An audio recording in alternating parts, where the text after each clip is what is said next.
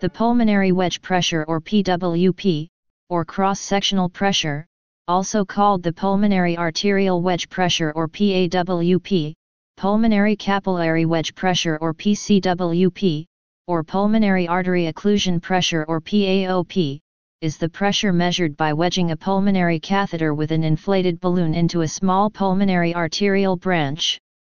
It estimates the left atrial pressure.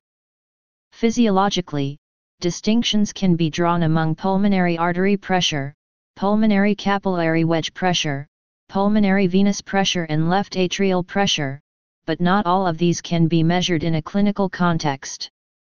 Non-invasive estimation techniques have been proposed. Clinical significance. Because of the large compliance of pulmonary circulation, it provides an indirect measure of the left atrial pressure.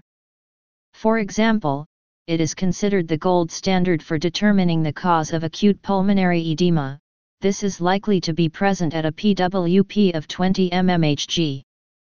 It has also been used to diagnose severity of left ventricular failure and mitral stenosis, given that elevated pulmonary capillary wedge pressure strongly suggests failure of left ventricular output.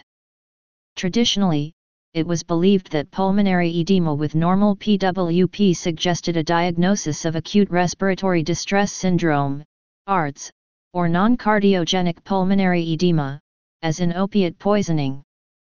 However, since capillary hydrostatic pressure exceeds wedge pressure once the balloon is deflated, to promote a gradient for forward flow, a normal wedge pressure cannot conclusively differentiate between hydrostatic pulmonary edema and ARDS. Physiological pressure, 612 mmHg. Please subscribe and thanks for watching.